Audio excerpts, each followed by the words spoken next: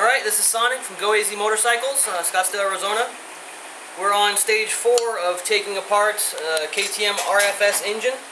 And in this step we're going to split the cases and pull the transmission and crankshaft out. KTM's on this motor, you have to measure the crankshaft end play, which is how much the crankshaft moves in the cases themselves once they're bolted together. So before I take it apart, I like to check the end play and see where I'm at, so when I go to reassemble the engine, I know where I need to be at, or if I need to adjust anything from here. So I'm going to take a break real quick. I'm going to set up a measuring device, and then I'll show you how to measure that real quick, and then we'll get into splitting the cases.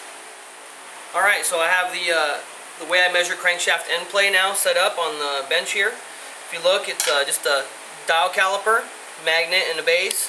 And what I'm going to do is make sure the engine's stable, and it is.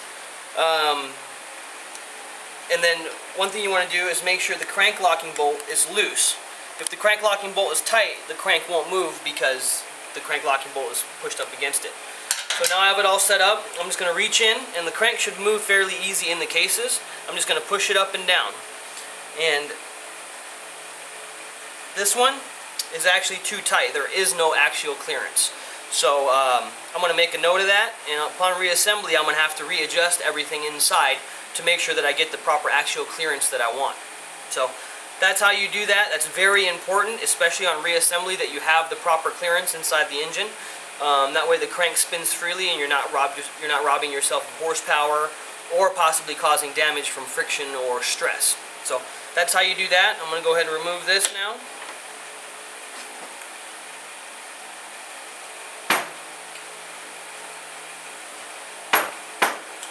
And we'll move on to actually splitting the cases. So the next step, since I have the crank locking bolt unbolted already, I'm going to remove a couple components that make the separating case easier. The two of them are going to be the oil drain screens and the oil drain bolt. I've already removed the filters. Here's your oil drain bolt from the back. There's one screen on the side and one screen on the bottom. So I'm going to remove all three of those and the oil filters, which I've done previously already, and that will make separating the cases a little bit easier. So let's go ahead and remove those.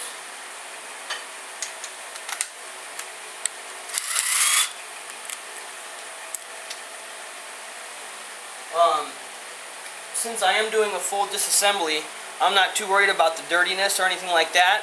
After I get it all apart and everything inspected, I'll clean everything thoroughly, inspect it again, and when I reassemble, everything will be spick and span. So I'm not too worried about that at this time.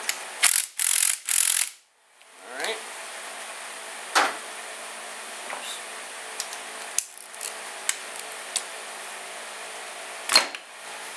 Alright, that one's staying in. Remove this one. Hopefully it comes out easy. It does. And this is your crank screen. This is what screens the oil before it goes into the crank area and the top end. And as you can see, there is a lot of debris stuck in here. What I will do is I'll pull all that debris off and lay it on a towel and inspect it and try to find out what it is. So there's definitely something going on in this engine in particular. So that's something good to look for. You can get the cases separated without pulling this out, so I'm just going to leave it in. It's in there really, really tight, and I'll show you what that looks like when I get the cases separated. So now we'll move on to actually splitting the cases.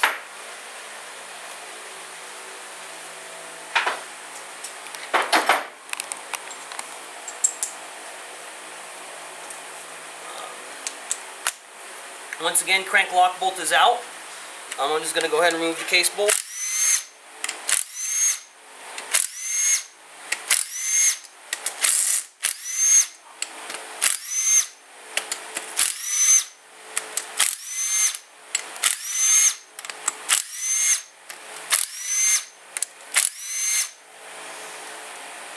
One hidden bolt right here. I'm going to take a good look at that. Don't forget that one. It's this bolt right here. So, those are all the case bolts. We'll remove those and I can go ahead and separate the cases.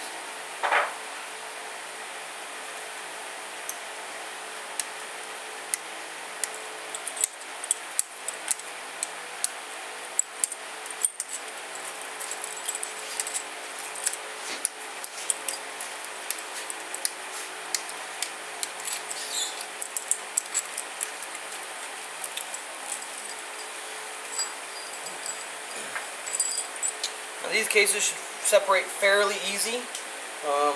Probably because recording that they're not going to separate real easy. So we'll give it a try. If not, I'll set up a separation tool and we'll set that up too, and I'll show you how to do that. So let's see what kind of luck we get.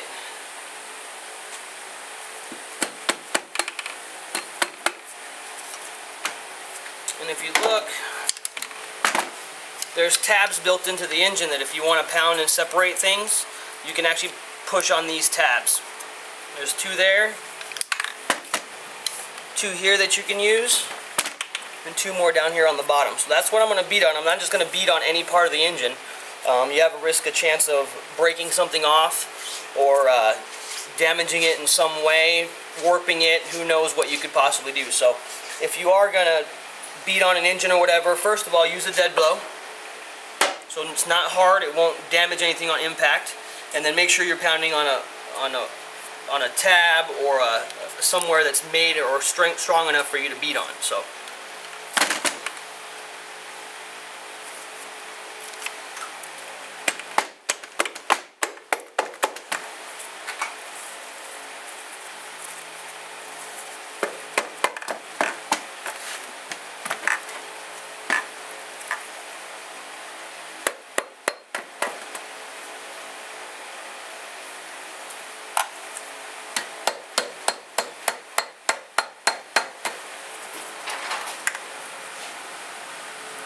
looks like we're going to be in luck.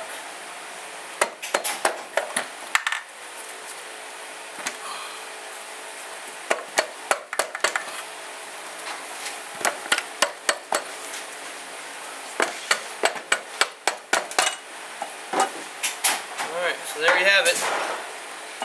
You want to push on your transmission shaft and your crank to make sure everything comes out. First thing you want to do immediately when you get your cases split is flip it over. Look for anything that might be stuck to the inside of the case. And as you can see on this, there's a washer stuck right there. Reference where it goes. In this case, it's the main shaft, and it goes right there. So I said earlier that the shift shaft washer was the first most lost washer. This is the second most lost washer. So make sure that goes where it needs to go. So here you have a split cases. Here's your oil screen that I was trying to get out earlier and couldn't. And you can see there's quite a bit of debris on this also. So we'll have to see where all that comes from. So here you have obviously your crank, your counterbalancing assembly, your main shaft, counter shaft, 2 shift shafts, and your shift drum. And then we're going to go ahead and remove these components now. First, and real easy to pull out, is the counterbalancer. And then as you can see, exactly like it sounds, it counterbalances the weight from the crankshaft. Counterbalancer, crankshaft. Okay, that one doesn't want to come out right now. We'll do that last. Excuse me. You can pull your shift shafts out. I'll spin this around so you can see better. Pull your shift shafts out to the side.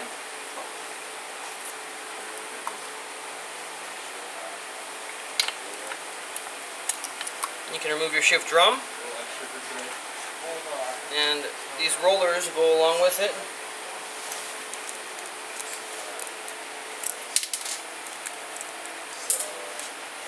I'll show you where those rollers go in a minute. But this is your shift drum.